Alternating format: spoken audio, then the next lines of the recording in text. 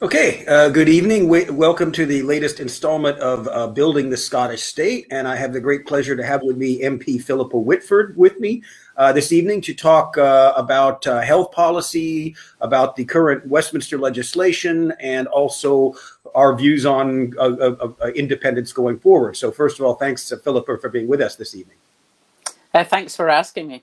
Okay, great, excellent. So, tell us a little bit about the legislation that's going through. As Paul was talking about it before the show, that it enables the privatization of parts of the NHS or all the NHS in England. Or can you explain a little bit more about what the content of the legislation is?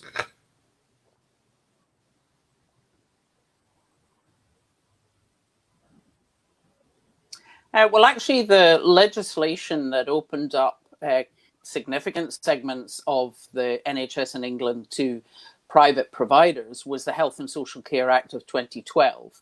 And some aspects of it, particularly the forced outsourcing, the forced tendering of all services by GPs, meant that what you had was huge fragmentation. Whereas actually what you need in both health and social care is collaboration and integration. And so the NHS, people in the NHS on the front line, you know, they're the same all over the UK. They want to do their best. And they've been trying to kind of work around some of these obstacles. So they had kind of put forward, okay, we don't want a big revolution, but here's the things you could do that would allow us to work better together. And that's what this bill was meant to be. But in actual fact, what you see in it is, instead of it being individual services that can be put out to tender, private companies can actually sit on the integrated care partnerships, which means you could have a private company like Virgin is in Bath on the board that's making decisions about where contracts are given for delivery of healthcare. So to me, that seems a conflict of interest and looks like some of the private companies could actually be moving up the ladder and having a bigger impact. And the real tectonic shift yesterday was that the British Medical Association came out with a vote against it. And they didn't even do that against the original Lansley reforms, which drove all of this in the first place. And would that make any difference on the passage of the legislation? I mean, has it passed, or would the opposition of the British Medical Association make a significant difference? Or are they just is the Johnson government just as impervious to public pressure as he seems well, to be? I think they're well, he's not exactly open to listening. It hasn't passed. I mean, yesterday was just the second reading, so that's the very beginning. All the committee stage and detail and so on will be done in the autumn when we go back. So it has quite a long way to go, but there didn't appear to be much support within the Conservative benches for challenging any of it, and therefore I'm not sure that the BMA itself is going to have a big impact in that. But I mean, there are lots of campaign groups, lots of, you know, keep our NHS public, we own it, save the NHS. All these different campaigns will be running, and obviously some of that may exert some pressure on MPs. But he has such a big majority; it's hard to see it being stopped. Okay, and tell us a little bit more about, and would this have any effect whatsoever on the Scottish NHS, or is it? I mean, is it pretty well separated so that it wouldn't have any bearing on any? Or are there some kind of knock-on effects from funding and things like that that might have some effect on the Scottish NHS? Well, the vast majority of it is meant to just apply to England only, but I think that we always have to look now at all legislation in Westminster through the lens of the Internal Market Act. What in this could at a later date be used in Scotland? There are clauses that apply to Scotland. There are some aspects that are reserved. There's a lot of what are called Henry VIII powers at the end, which basically allows a minister to change this act in any way they like. And I think one of the concerns at the moment is around data. There is a plan to go ahead with a major data gathering in England of people's GP data, gathering it into an enormous database of 55 million people, and then allowing that in a pseudo-anonymized form to be accessed by third parties. Now, some of that's the NHS itself or the equivalent of Public Health England, but they also list commercial companies like pharmaceutical firms, and the public have barely been informed, and most of those who understand it aren't happy. Now, a concern I have is the Department for International Trade has been advertising their foreign direct investment. You can come and set up your business here and have access to the data of 65 million people, which would be the whole UK. And so it really worries me that, you know, they could use the Internal Market Act to actually try and seize NHS Scotland data. We're really quite far ahead in electronic patient records, data sharing, you know, within the NHS, but we don't sell it off to private companies. And, you know, to me, it's trying to spot these tiger traps that are hidden within it. But equally, if you remember in 2014, it was what was happening in NHS England. It was the fragmentation, the involvement of private providers that got me on my hind legs, got me speaking in the independence referendum in the first place. So I also feel that even as SNP spokesperson, I have to speak up for the aspects of this that are not going to make things better for the NHS in England, for you know, my colleagues throughout England who've been through a hell of a time in the last year and a half. So even on that basis, I spoke in the debate yesterday and I spoke very clearly against it. Okay, and I heard that the English votes for English laws had been repealed. Is that the case? Was there a vote on that, or was it more of a parliamentary maneuver that was changed, or what was the situation on the evil? Yeah, evil isn't law. It's basically, okay. You know, it's the standard operating of the House. And that was ended a couple of nights ago. It actually hasn't been enforced throughout COVID, simply because it would make the voting even more complex than it's been. But they have got rid of it anyway. So I don't think they would have put this bill under evil. They might have put certain parts of it, because there are several clauses that are UK wide, and therefore we'd have had to be able to vote on that. But, you know, yesterday we kind of, you know, this is largely England only. It's up to them. I've spoken about it. But once we get into committee and into the more detailed stages, you know, we'll decide as a group how we're going to deal with that. But I think the UK Internal Market Act literally changes everything. It gives them so much power to interfere in devolved areas that we always need to be watching everything, as I say, through that lens. Okay, and assuming they do, is there any recourse? Because normally, you know, there was the whole court case that where they you know said that normally they wouldn't change anything without it, but you know they were saying, well, Brexit isn't normal, so of course we can change it. But I mean, has any of that happened and yet? And do you would the Scottish government have any recourse against that the taking of powers? Well, obviously they would be asked, I assume, for a legislative consent motion. But we've seen, obviously, with the complete attack on devolution, that legislative consent motions are now barely worth the paper they're written on. In that, you know, we have withheld them, and the legislation is still gone ahead. There is a legal case, I think, that's going ahead or being considered around the data grab in England. Obviously, I think this is one of the things that we need to be talking to people about.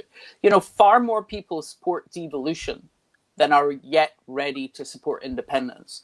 And, you know, lots of people, the argument against independence is, oh, well, maybe we can have a little bit more devolution. Maybe we could get control of, you know, immigration. Maybe we could get full control of, you know, social security, things like that. That isn't going to happen. They're unwinding devolution. And I think that we need to get the public to understand that if we don't go forward to independence, we won't be able to protect our parliament, our devolution, our NHS, or anything else in Scotland. Okay. And how would you evaluate the different ways in which England and Scotland have treated the coronavirus? I mean, I've seen that Boris Johnson wants to leave raise all the restrictions. and having masks be, suggested but not mandatory, whereas it's a different policy in Scotland. Just talk a little bit about the, kind of the differences and in your view, the differences in effectiveness of the different policies. Well, obviously, you have to understand the basic principle of what we don't have control of. We do not have control of borders. We cannot, enforce that you can't travel. We can't stop aeroplanes coming from somewhere. We did not control our money, and they didn't allow the Scottish government borrowing powers even in the middle of a pandemic. So not controlling the money, not controlling the borders means that we always had to wait for the UK government to agree to do something like extending furlough. You'll remember all of that last autumn, when both Wales, Scotland were in forms of restrictions that were impacting on business, but the Chancellor was refusing to extend furlough. And then it was only when it actually started to affect London, suddenly there we get furlough. So we haven't had the armamentarium that we would need. But the First Minister has been very careful, very steadfast in her management of it. And in particular, through that, coming out of that first wave, so cautiously, we had largely eliminated COVID in Scotland last summer. We had eliminated over 300 strains. We got it right down to elimination levels. And the Scottish and Northern Ireland governments tried to argue for, if you like, taking an elimination approach right across the UK and Ireland, because Ireland had also got down to low levels. And we could therefore have protected our external borders and been very strict about quarantine there. But then internally, like New Zealand and Australia, would have been largely back to normal. And therefore, just like the Asian Pacific countries that have taken that approach, we wouldn't have had the same economic or social impact. We would have saved a lot of lives over last winter. But we didn't have that power, and the UK weren't interested. So we had Eat Out to help out in August. Then we had that Boris Johnson refused to lock down for 6 weeks after SAGE advised that. Whereas in Scotland, the First Minister came out the next day and said, no meeting in anyone's house. And if I had the powers, I'd be doing more. So throughout what's called the second wave, although it actually is two waves stuck together, the autumn one generated the B117 variant, and that's what drove the very high peak then in January. And throughout all of that time, Scotland had the lowest case level, the lowest hospitalisation, the lowest deaths. So throughout the second wave, and at the height of the peak in Scotland was about half as high as England, Wales and Northern Ireland, which all reached the same levels of nearly 700 per 100,000. So we managed much lower.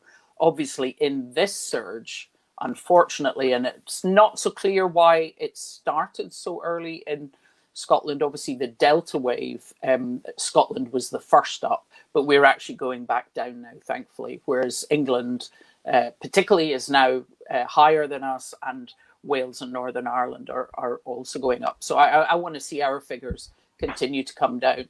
And obviously with what's happening at the moment, I mean, England is surging. There's no question about that. The people who are ending up in hospital now, yes, it's far fewer. It's 3% of cases will land in hospital. But Sajid Javid predicts 100,000 cases a day. That means 3,000 admissions a day. That's what we had in the first wave.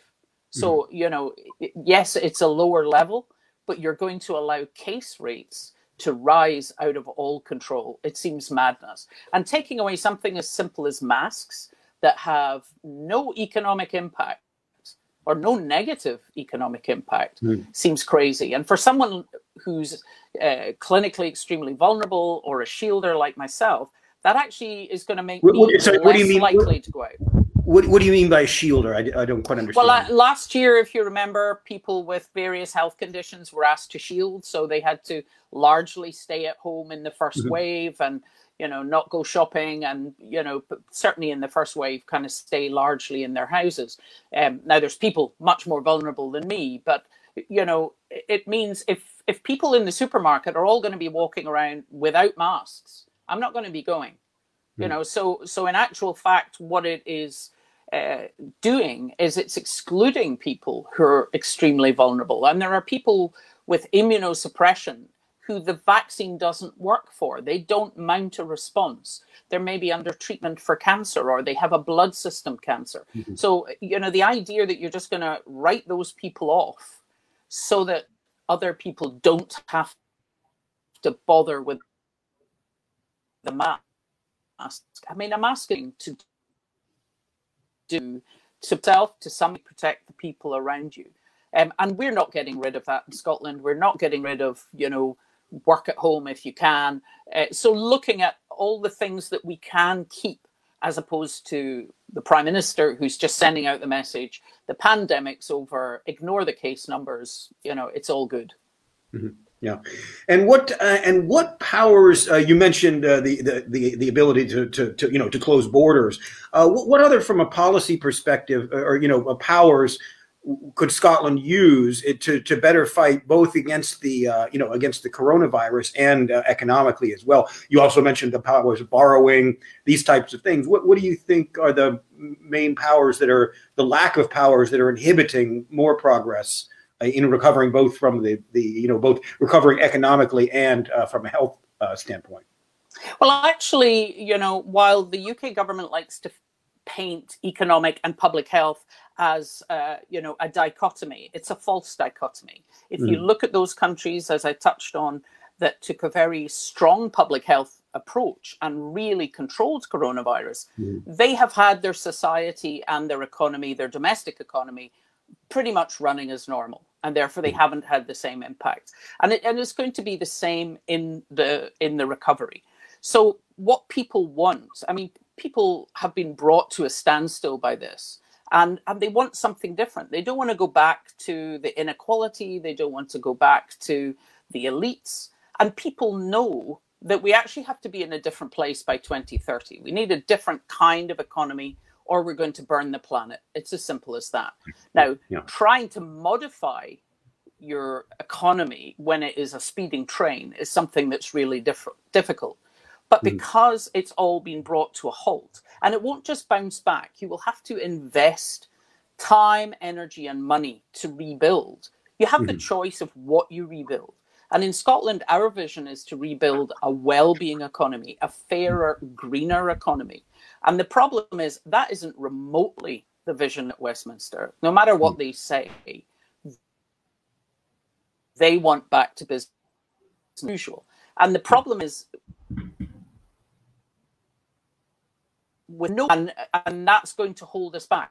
I mean, Scotland has enormous renewable energy potential. We have all sorts of inventive people. We're an incredibly highly educated population.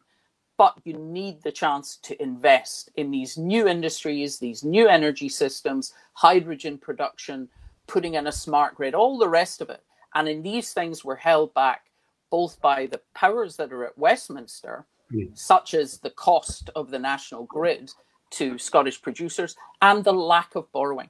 It would be really cheap to borrow at the moment. Interest rates are low, so governments could borrow incredibly cheaply right now to invest in the infrastructure we need to be more green and sustainable by 2030. And we also want to make sure that that potential is shared more equally among people, because we know that societies that are where there's greater equality actually are more successful.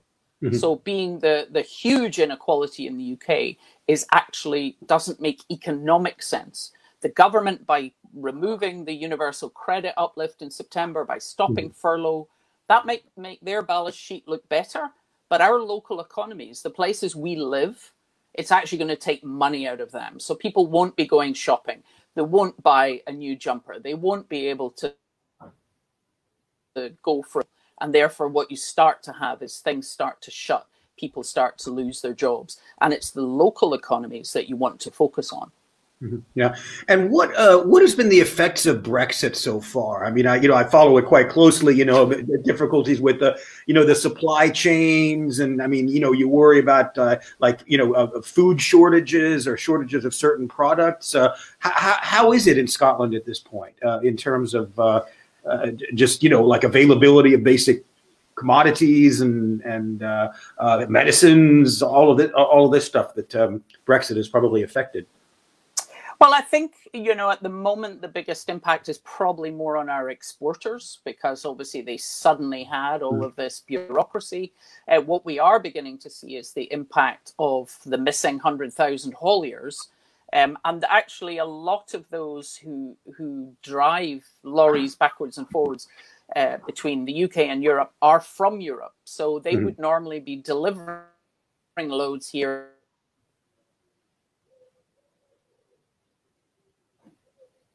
and then loads back. They can 2 sites in, and they face a lot of bureaucracy on their way back. So, you know, there's a lot of drivers, European drivers, going, well, actually, I don't want to load for the UK because, you know, it's just too much hassle going through the paperwork. And we don't have so many hauliers here, because a lot of those who did work in the industry within the UK were European citizens, and many of them have gone back home to some things. I mean, I would say, you know, some of the fresh fruit and veg isn't maybe as good as it was. But what we know is it's also things like not having those who would work in farming, who would be harvesting, you know, strawberries and raspberries, or, you know, working within the agricultural industry. My local fishing industry, and their main catch is lobster and langoustine. 85% of this time. Yeah. Okay, you've cut out for a bit. I'll go again and get a couple questions that I hope you can hear me. This ties in with what we're talking about. We have to differentiate between COVID health recovery and the economic recovery that Scotland will need in the future. What level of the ongoing virus will be the time for the referendum? I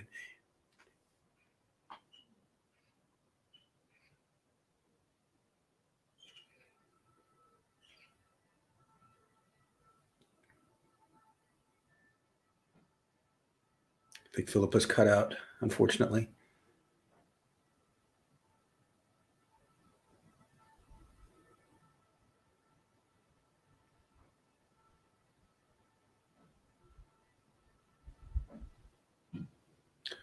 While we're trying to get reconnected with Philippa, I'll go over some of the questions. Are the Tories cooking the books about the amount of people with COVID, and with Wimbledon and packed at 60,000 most games in Wembley? Will the figure get worse?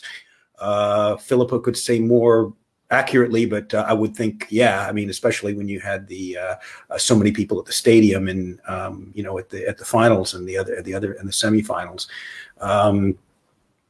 When are we setting the date for Indy Ref 2? I don't know. I hope we can get Philippa back soon to talk about that. If you come into contact with someone that tests positive and you work for social and healthcare partnership, is it true you will not need to self-isolate because of the low staffing levels? Seen this in the Daily Record by Vivian Aitken. Okay, I'm on my own, and he's trying to get her back on. So, all right. So I guess I can. So when Philippa comes back, I'd like to speak about the unease in the independence movement right now. There's because people are saying, well, we need to get other people along with us, and to convince people to vote yes when a referendum comes up. But at the same time, a lot of people just don't know what the policies are going to be, and they're going to be insecure, or not voting yes until they have answers to the larger questions that they have, things like pensions and the currency, all of these big issues that Scotland will have to deal with.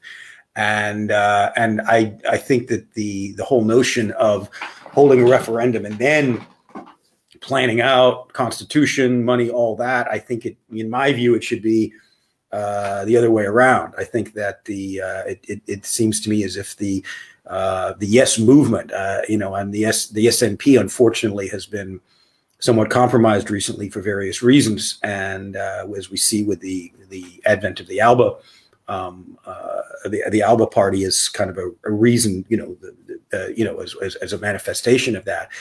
But it's unfortunate that the Yes movement is divided as it is, and I don't think that it's over the desirability of having independence. Ah, you're back. Yeah, I'm trying another room. Yeah, Okay, good. Sorry about that. I've no idea which end that was. You froze up there. So okay, yeah, a couple of questions. Do we have to differentiate between COVID health recovery and economic recovery that Scotland will need in the future? And what level of the ongoing virus will be the time for the referendum? In other words, obviously, Nicola Sturgeon has said when it's passed, but what does that mean? You know, from a medical point of view, from economic. I mean, I think that's the source of a lot of concern about people, because who support independence and want to vote yes, but there's nothing tangible there, and it just seems and not having some kind of date or is worrisome. So how would you address that question? Well, I think we have to remember who it is we need to be talking to. Everyone focuses on Boris Johnson's ability to stop us doing what we want, but actually the reason that the thing that's holding us back is that half the adult population of Scotland don't yet believe in Scotland or believe in an independent Scotland. So I think all of us actually have a job to do, and it isn't about convincing those who are already convinced. It's about convincing the kind of maybe 25% people in the middle who are either utterly undecided or are soft no's or soft yeses. And all of us should be working on that all the time in our conversations. From the point of view, what the First Minister has said is when the COVID crisis is past. And that does involve that you have to have COVID under control. You need to have case rates down. You need to have positivity down. And we don't have that at the moment. So, I mean, it's not going to be this autumn, and we need a decent run up to it. I mean, I would love it to be next year. I would love it to be next autumn, so that we've got time to get on with it. But what I don't accept is the kind of Anna Sarwar argument that actually you have to get through the health crisis and then you have to get through the economic recovery. As I said, what people are wanting is a really different kind of economy. They want a fairer, greener, well-being economy. And at the moment, we just don't have the powers to do that. We don't have the powers to say, actually, we're not going to cut universal credit in the autumn. We don't have the powers to say we need to keep furlough going. So to me, until we have both the borrowing powers and the social security powers, we can't tackle the big issues in Scotland. So we need to get independence as part of being able to do that recovery, that economic recovery. So to me, I see them as interconnected. But I think people have been literally shaken out of their normal lives by COVID. And it's made people reassess what's important in life. And I think more people are conscious of looking for, as I say, real well-being. So physical, mental, social, economic, and environmental. And we're not going to get that. That's the clear blue water between us and the Tories, between independence and being stuck in the union, is that well-being economy approach. And what many people don't know is that actually it was the Scottish government that founded the well-being economy governance group with Iceland and New Zealand. Lots of people here would know that Iceland had a well-being budget a couple of years ago, but they won't necessarily know that Scotland works to a national well-being framework. You know, we need to explain these things to people and explain the vision that we have. And I actually think a lot of people would respond to that. Yeah, I agree, but I think it's also, you know, the kind of the horse and the cart metaphor. But it just seems to me as if there would be even in the absence of independence, that there could be some real proposals put forward, you know, things like pensions, economy, well-being economy, and put them out as, you know, basically things that you are voting for. And it needs, and in my view, it needs to be kind of coming from an official source, because if people just say, you know, don't have legitimate arguments to make, not to say that they're illegitimate, but you know, that they're not solid enough, they're not anchored, and they don't know that it's going to happen. I remember my uncle before the 2014 referendum, you know, maybe he would have been open to it, but he was like, how much is it going to cost me? How much is it going to cost me? You know, kind of a narrow vision, but but you can sort of understand it. So what do you think? What do you think the scope is for actually planning for independence before even a referendum that would help people have a better idea what independence would mean, and would at the same time help convince more people to vote yes? Well, I think there are different groups that are working on this. There's some of my colleagues who've been working on things like the defence vision for Scotland. Obviously, a lot of what we work on in the group in Westminster is more the reserved aspects, and we work with stakeholders and we work as a group. So people are putting together the vision, a kind of proposal for a Wellbeing and Sustainability Act. It was actually in the manifesto. You know, Scotland is doing a huge amount around things like tackling poverty. Colleagues are doing work on what our vision for pensions would be. I mean, pensions was thrown up so much in 2014, and yet the UK has the worst pension as a percentage of average earnings of the whole OECD. It's absolutely appalling. It's about 28% of average earnings. You look at some of the European countries and they range between 75 and 90% of average earnings. So we leave our pensioners in poverty in the UK. And then we had the WASPy women who had 6 years of their pension taken away from them, which is about, 42 grand. So, we keep getting these, this is really good. Well, no, it's not good. And it's not good enough. And when people talk about the economic argument, look at the economic impact of Brexit. You need to make sure that you're putting the long-term economic impact of Brexit in the our column, because we want to reverse that. And it simply is the economic development of Scotland, and particularly our ability to generate and export renewable energy, to generate and sell hydrogen, all of the different potentials that we have in biological and life sciences, in computer gaming, in food and drink, etc. We simply don't get to control it. We got nothing from oil, and we're going to get nothing from the next energy boom, which is renewable energy. So to me, we should be explaining those things to people. I absolutely agree. There's stuff that has to come out regarding currency, regarding border management, regarding our return to the EU. But people are actually working on those things. And a lot of it, you can still be discussing with people. What is it's important to you? What do you have now? We don't talk enough about what people in Scotland get that isn't available in England and Wales. So we're really poor at kind of demonstrating, okay, here's what we do control through devolution. Here's what we've done with it. So can you maybe imagine what it would be like if we had all the powers and could actually tackle what's holding us back, which is things like poverty and deprivation? That is the biggest challenge that we have. The biggest driver of ill health, the biggest driver of failed economies is local poverty. And when you make cuts at Westminster, you suck that out of the local economy. And the local economy is where we live, where we do business, where we want to have a job, where we are successful or where we fail. So it's the local economy. And we know trickle-down economics doesn't work. Trickle-up economics is what works. We're never going to get that at Westminster. Yeah. Okay. Excuse me. And how do you see the route to that?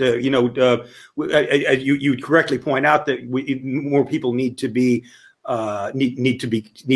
convinced, but also in my view, people need something tangible to see. Okay, whether it be a date or an alternate means of achieving independence, and then that would get the enthusiasm up. But it just seems now we're just kind of in this, not no man's land. I don't know if that's the right word for it, but just kind of a situation where people, they're undergoing COVID. They've seen that there was the Scottish referendum the Scottish election in May that went forward. Why can't we have a referendum? If that went through during the COVID. So I'm suggesting that. I mean, what is your view on how quickly another referendum could come about? No, you can't. I mean, yes, there was an election, and obviously I helped my local colleagues to campaign, but there was very minimal campaigning. So, there was no public meetings, there was no hustings, we weren't delivering leaflets, we weren't knocking doors. for trying to convince people for independence, you would just lose. You're not going to achieve that. So I absolutely would not support having a referendum now while cases are still through the roof. And as I said, the people you're reaching out to is not the die-hard people who already support independence. If we just based on them, we're going to lose. It's the people in the middle who could go either way. And their concern right now is COVID, not even COVID recovery, but the COVID crisis. Once we get through the COVID crisis, when you start to be able to talk to people about a well-being economy and what that could mean and what that could mean to them and their pension or their children, then that's when you start to inspire people about the basic principle, which is just that we would make our decisions for ourselves. So, you know, when they like to come out, oh, well, it'll cost you £1,600 a person, or you'll gain £1,600 a person. It is simply being in charge of yourself. You know, you wouldn't stay at home in your 50s. You expect to become independent as an adult. And you know that you're going to have to do your own washing and you're going to have to pay your own electricity bill. But you would never think of going back home and saying, oh, well, you know, can you cook my dinner? It's ridiculous. We want to have the autonomy to decide what kind of country do we want to live in? How do we get there? We will make mistakes. It will be hard work. There isn't an independence fairy that taps us all in the head and suddenly we're all glittery. But suddenly we would be the generation that would have the power to build a better Scotland, a power that we've never had up till now. And to me, that is still the core principle of independence, is us being able to get up off our bahookies, roll up our sleeves and do it for ourselves. And that is something that I think is much more inspiring to people than, oh, well, you might be £500 better off, or you might not be £500 better off. Okay. All right. Going back to the COVID, are the Tories cooking the books about the amount of people with COVID and with Wimbledon packed and 60,000 at many games in Wembley? Are the figures getting worse? Do you see any level of deception, or is it how do you see it?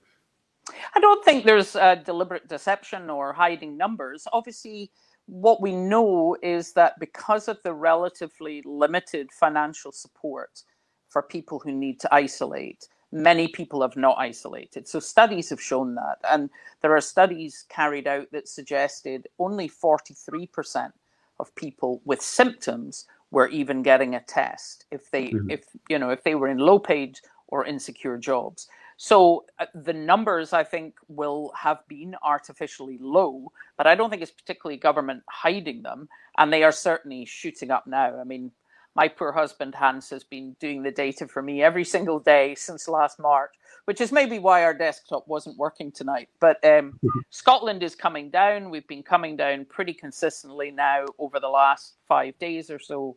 England has now soared past us. Northern Ireland and Wales are also rising.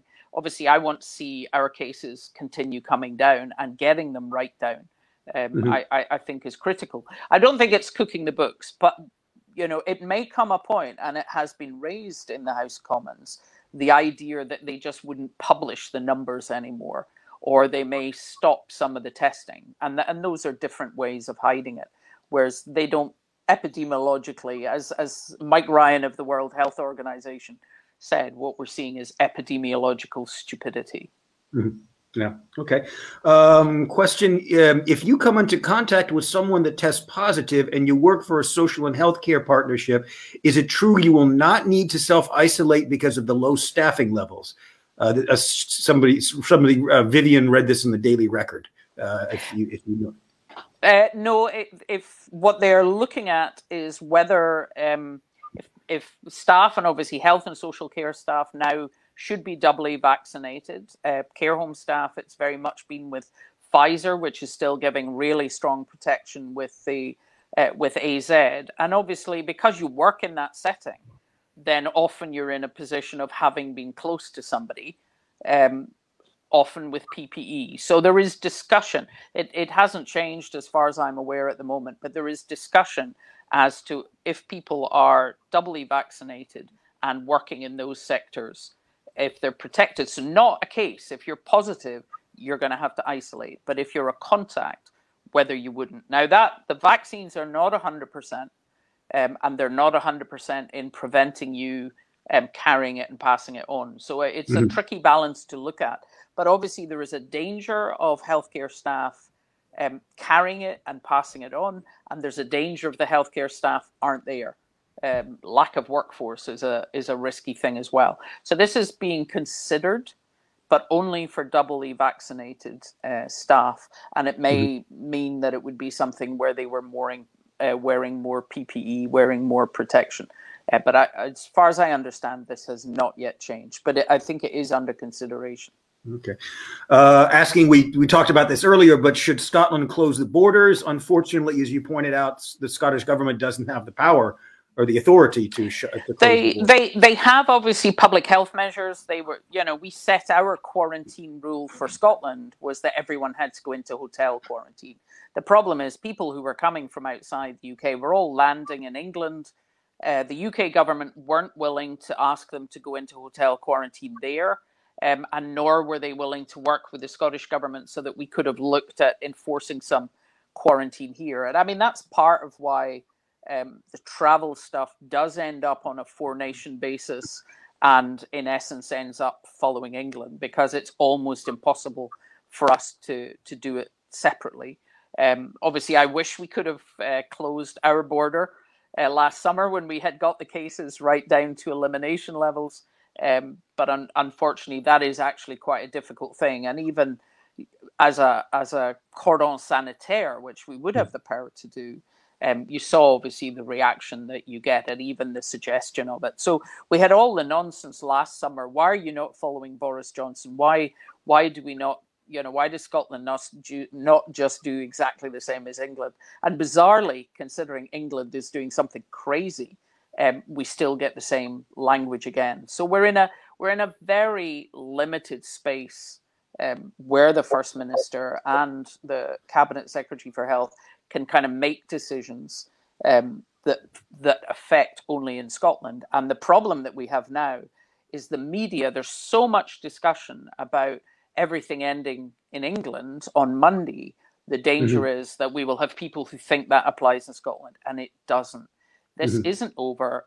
The First Minister is advising people to be sensible. Level 0, while it might sound the same, is not the same as all restrictions ending. It still has a significant amount of restrictions. So I think that it's important that we emphasize to people, pay attention to what the Scottish guidance and the Scottish rules are. Okay. Let's see. The thing I don't get is the English government is saying all healthcare workers should be vaccinated or lose their jobs. Whether you're vaccinated or not, you can still catch and transmit the virus. Well, you catch it much less if you've had both doses, particularly of Pfizer. That reduces your risk by about 80%, with AstraZeneca about 60 to 65%. So they provide quite a lot of protection, but it isn't absolute. But it's care home staff that they're planning to make it mandatory. Now, I don't normally speak in the debates on English COVID regulations because they only apply in England, but I'm chair of the all-party group on vaccination at Westminster, and we published a report in May, an inquiry we started in 2019 actually, looking into how you drive up vaccine uptake. Now, in Scotland, some people may remember the absolute hammering we were getting in January because we didn't have mass vaccination centres. England was getting vaccine numbers quicker than us. And what that was is that we were putting all of our effort into care homes. Exactly what the JCVI, the committee that advises on vaccination, said this is the #1 group. We have 100% vaccine uptake of both doses by our care home staff. And that was because in Scotland, our chief medical officer, his deputy, and Jason Leach, the director of the NHS, they did webinars with care home staff to answer questions and concerns, to try and tackle some of the anti-vaccine disinformation that was being targeted at care home staff. And also, when we started vaccinating care home residents in the middle of December, we did the staff at the same time. So making it incredibly convenient, but also the solidarity of being vaccinated with your colleagues and also the vulnerable people that you look after. And so we got incredibly high uptake from our staff, and therefore mandatory vaccination for care home staff in Scotland is utterly irrelevant. But it still is a problem. It's wrong, because in actual fact, when you make vaccination mandatory, which they did the other night, and that's the first time it's been legally mandatory for well over a century, what you do is you actually increase suspicion and distrust in some of the communities that are very hesitant about vaccines. And you can drive people who are hesitant to actually become outright refusers. And when I think of how hard care home staff have had to work over the last 18 months, to threaten their jobs is not the right approach. It's support, it's making it convenient, it's information, it's answering questions and putting in the hard yards to do that. We did that back in December and January. And I was on the media every couple of nights having to defend, oh, why is Scotland's vaccine programme failing? No, it's not failing. We're actually in there in care homes where for every 20 people you vaccinate, you'll save a life. That's where we had to focus, where we had to start. And that's why deaths in care homes in Scotland plummeted in January while they were still rising in England. So making it mandatory, I think I totally am against that. Yeah, here in France, I believe that the president just said that made a thing that encouraging people to get vaccinations and saying not making it obligatory, but if you want to go to like the movie theater or whatever, you have to have a proof of vaccination or a recent test or something. Well, if you're accepting a recent test or something, then that gives an alternative. But if you say that you can't engage in society at all without some kind of vaccine passport domestically, then that's a version of making it mandatory. And anti-vax and vaccine hesitancy are much bigger problems in France and Germany than they are in the UK. We actually have traditionally a very high uptake. Over 90% generally of people in the UK are pro-vaccine. You then have about 2% of people who are really against. They won't take a vaccine. And then you've got 8% of people who could go either way. And your policies have to be targeted at those people. What is it that's worrying you? And what questions could I answer? How can I make it easy for you to get this? And the World Health Organization talk about three things, the three C's: complacency, confidence, and convenience. Now, there shouldn't be much complacency about COVID and the damage that it's doing. But confidence means you need to give good information and you need to tackle disinformation. And then the third one is convenience. And with our care home staff, that's what we did. We tackled the disinformation campaign that was wickedly targeting care home staff. And then we delivered it to them at work, making it as easy as possible. They didn't do that in England. And there was a lot of talk at the beginning, care home companies saying we're struggling to get appointments for our staff, or they're being told they need to, go 30 miles to a mass vaccine center. Bring the vaccine to them. It makes sense. And that's what they still need to do. I don't support the idea of mandatory. I accept that vaccine passports are going to be necessary if people are traveling overseas. Not that I would recommend people traveling much overseas at the moment. But doing it domestically, there will be people who can't have a vaccine. And to shut people out or to use those sort of intimidatory techniques, it's very attractive for politicians because you will get an increase in uptake when you make something compulsory, but you will actually drive some of those people that you might have convinced, they now become die-hard anti-vaccine. And that means their kids are not going to get MMR, they're not going to take the flu jab, they just move into that refuser camp. And you made that happen. And that's not the right approach. Yeah. And what's the status of the furlough program? Is it being phased out now, or what's the? Yeah, it's already being phased out. So companies have to pay 10% of the salaried staff. The government are paying 70%. That'll go down another 10% next month, and then it'll end at the end of September. even though at the moment we don't actually know what situation we'll be in. And there will still be industries. I mean, even if we had a sensible approach to getting cases down and getting it under control, you know, the aviation and airline industry is not going to return to normal for several years. Yeah. Nightclubs and, you know, entertainment venues, and things that are based on having, you know, thousands of people with their arms around each other, jumping up and down and screaming and shouting, it's still going to be difficult. And because we have failed to take a global approach to this crisis, because we're not supporting poorer countries to get vaccinated, we will see more new variants that emerge in other parts of the world, and they will eventually come back here. And so the whole pandemic is going to go on longer than it should have done. We had lots of warm words last spring about a global response to a global crisis. We haven't done that. And that means that this pandemic is actually quite some way from being over in a global sense. And therefore, there will be industries like aviation, international tourism, etc. And they're all going to be abandoned in September. And what we're going to see is universal credit being cut at exactly the same time as literally thousands of people are going to be made redundant. So this autumn is going to be quite horrendous economically. Yeah. Okay. What might the NHS look like in an independent Scotland? How would it be different? I mean, obviously Scotland has a lot of powers to run it in a more arguably more effective way than England, and is hopefully able to avoid the privatisation. But what do you think some other changes could be made in an independent Scotland to the Scottish NHS to make it more effective? Well, I think moving more to that idea of well-being, so that instead of having that all you focus on is catching people when they fall, i.e. when they fall ill, but looking more at preventing that in the first place. Now, Scotland has done quite a lot of that around children.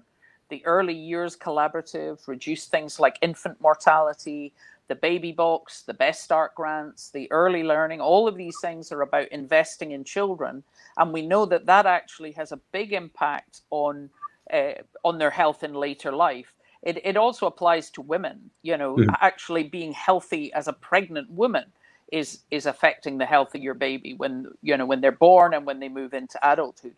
So we have quite a lot of that approach. The NHS per se, we already control most of that, but it would be things like research, be things like drug licensing, regulation of doctors. I think probably where we would see a bigger difference with independence would be in the care sector, because obviously we have a vision of a national care service. The UK government are planning a green paper on the funding of social care.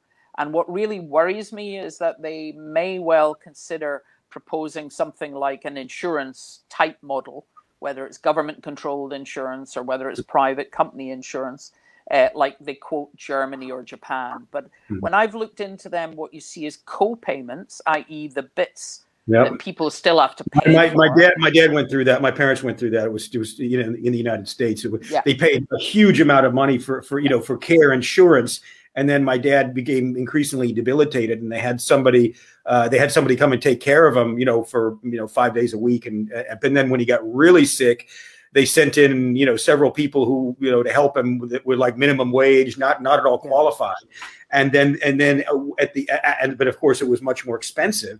And my mom had like a $30,000 or $40,000 bill at the end of that.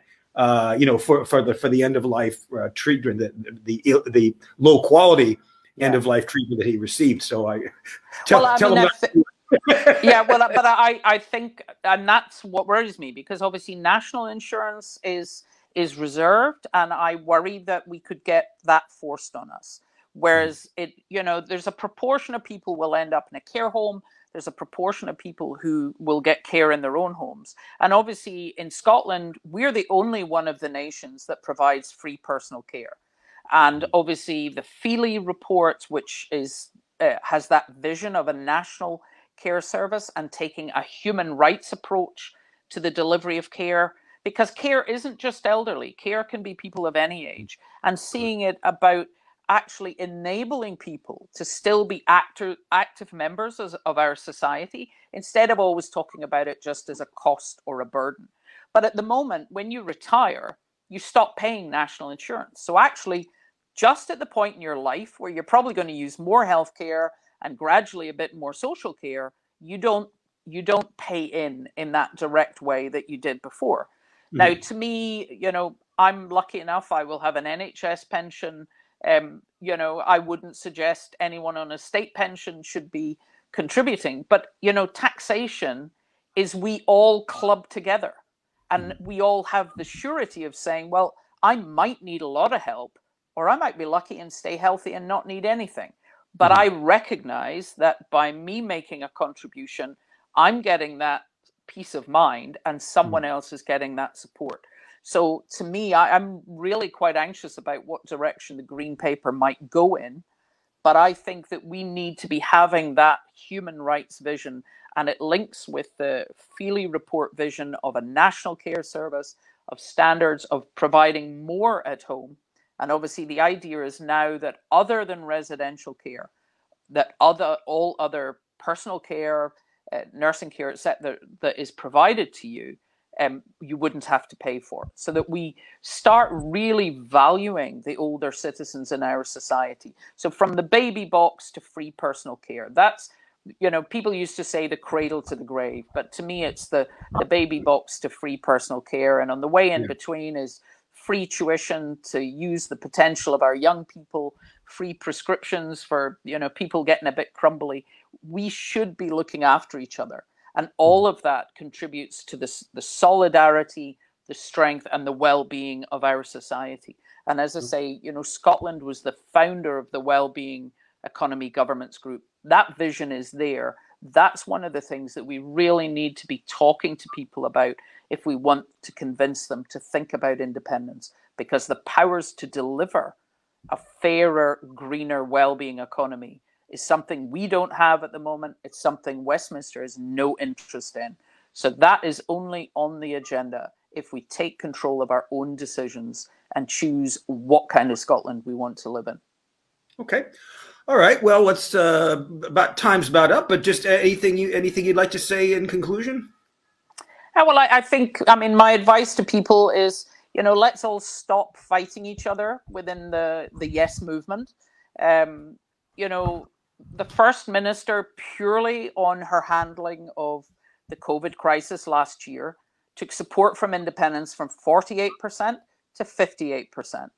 And then, unfortunately, this year, from whether it was the Alex Salmond Committee or the various sniping that we're having between the different kind of sectors of the Yes movement, it's a well-known fact that a house divided against itself doesn't win.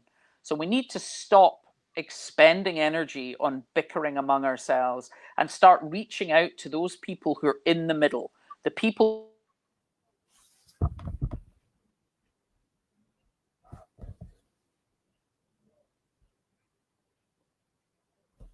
Okay, well, I think Philippa cut out there. So I guess we'll let those be the concluding words. So thank you everybody for watching, and look forward to seeing you next week.